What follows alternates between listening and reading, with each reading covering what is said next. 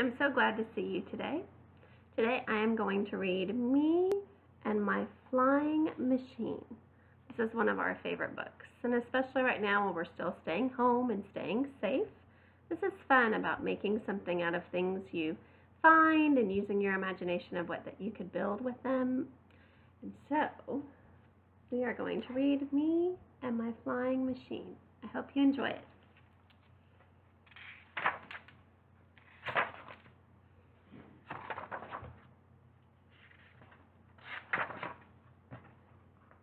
Sure you can see the pictures real well.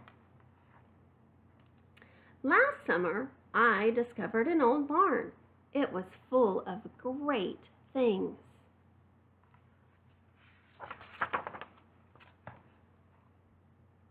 There were boxes, pieces of wood. There were even nails and a hammer. I could build anything I wanted. I'll build a flying machine, I thought, and I started building. I worked all day.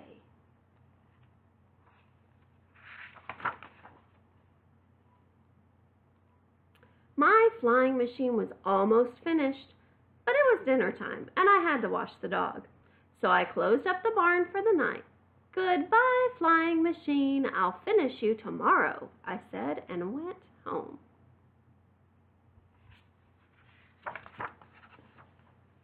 That night, I dreamed about my flying machine and how it would look when I was finished. It would be something tremendous, smaller than a castle, but bigger than a truck. Look at all that. That's what he imagined it would be. See the part that looks like a castle? He's dreaming about it.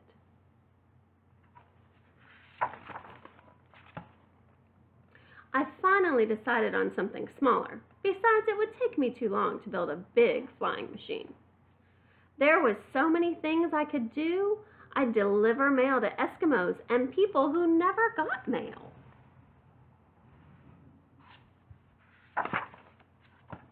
I'd fly above the fog and rescue lost boats at sea. You see them up there above the clouds in the fog?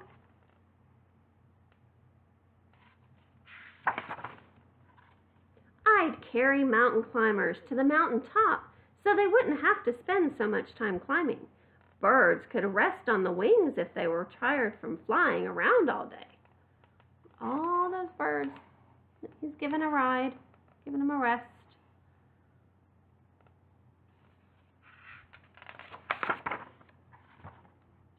From high in my flying machine, I could see everything. So I'd always know where everything was, and I'd never get lost.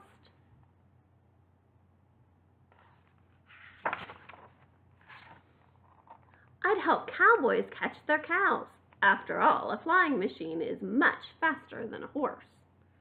My flying machine would win first prize in every race. See all the different flying machines, and he's out front.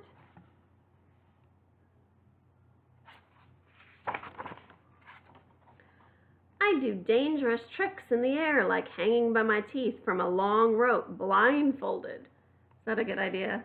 No, but it's fun when we're dreaming or in our imagination. And if I fell,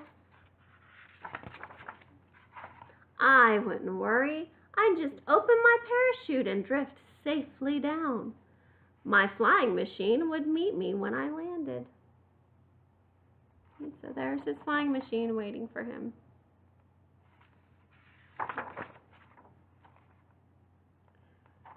And soon I'd have so many medals and trophies that I wouldn't know where to keep them.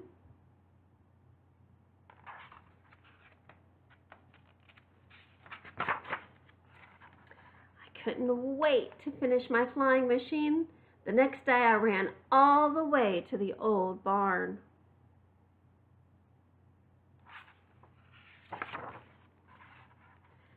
Everything was just like I left it. There was more work to do, so I nailed on another wing and some stuff.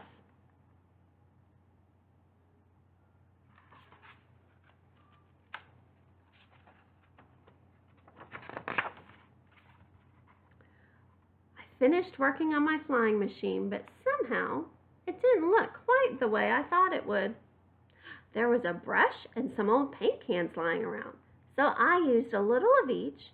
It was just what my flying machine needed. All the different colors he painted it.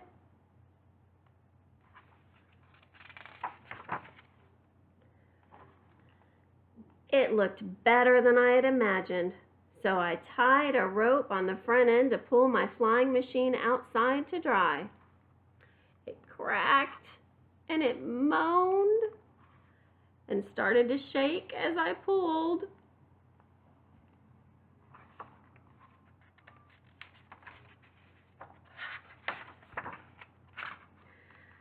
And then, before I could pull it out of the barn, my flying machine fell apart. You think maybe he was sad that it fell apart? Maybe.